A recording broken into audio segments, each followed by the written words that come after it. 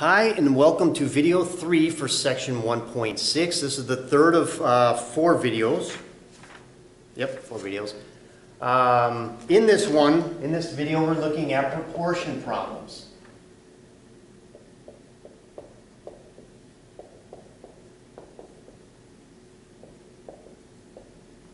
In this kind of problem, they're always going to be set up with the same. We're going to have something equals something equals something. So now instead of just one equal sign, we're going to have 2. So if you see this kind of problem, and again, I know this is a lot of times where people have issue with math, is, okay, here's this problem, I don't know what to do. Once I get started on it, it's like, oh yeah, I remember this problem, I can do it. So I'm trying to give you these little red flags of, all right, what is it that you should be looking for? And when you see this type of setup, it should immediately tell you, this is what I have to do to solve this. So in this problem, type of problem, it'll look like this. We'll have x over y equals 3 over x plus 1 equals 9 over 4x. So I'm given 3 pieces. This guy is equal to this guy, which is equal to this guy. When I have these problems, and it could be written in any order, because it's equals, equals, equals. But to solve these problems, the first thing I'm going to do is just look at 2 of them. I don't care that there's 3.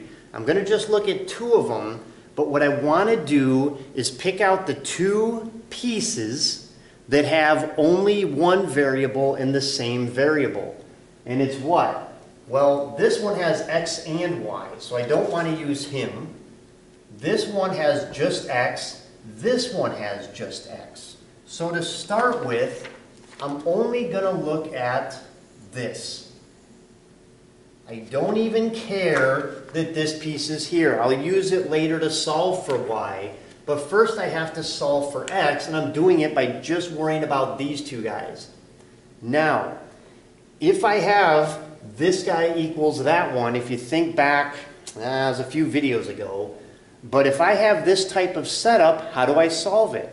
I cross multiply, right? So if I had if a over b, this was in our fractions I think, equals c over d, then a times d equals b times c. So that's what I have here. A times d, 3 times 4x is equal to this guy, 9 times x plus 1.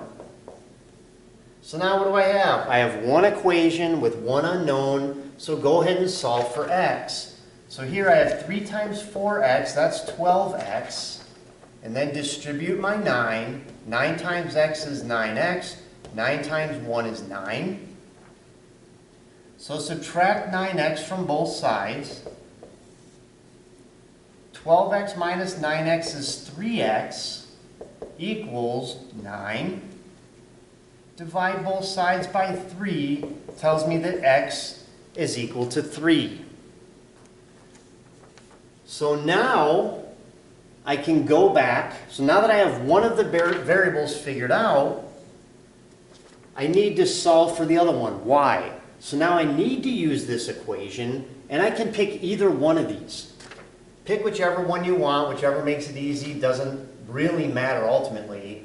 So I'll just choose these first 2 since they're next to each other. You could have chose these 2 if you want. You'll still get the same answer. So if I have just these guys, x over y equals 3 over x plus 1. But I already figured out what x is. X is 3, right? So I can go ahead and plug that in here. So this one is 3 over y equals 3 over, well, x is 3, 3 plus 1 is 4. So right now, this is super easy, right? Because what? If 3 over y equals 3 over 4, well, y would have to be what? Y would have to be 4.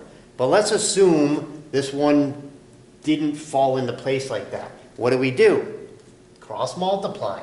So 3 times 4 equals 3 times y.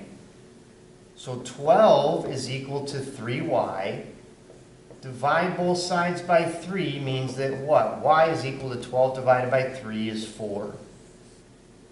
So my answer then is that x is equal to 3, y is equal to 4.